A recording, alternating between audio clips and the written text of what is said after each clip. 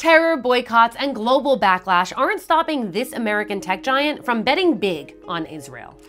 I'm talking about Nvidia. One of the world's most powerful chip makers just announced plans for a massive new facility in northern Israel. And that's not all. It's tripling the size of its offices in southern Israel, and it's hiring hundreds of new employees. But Nvidia isn't alone. Even at the peak of fighting in 2024, Israel remained the top hub for startup funding in the United States. Now, with a ceasefire in place, that momentum is only growing. So, why take such a big risk? Well, because from cybersecurity to R&D, Israel has a global reputation for cutting-edge innovation. And for investors, those opportunities are simply too big to ignore.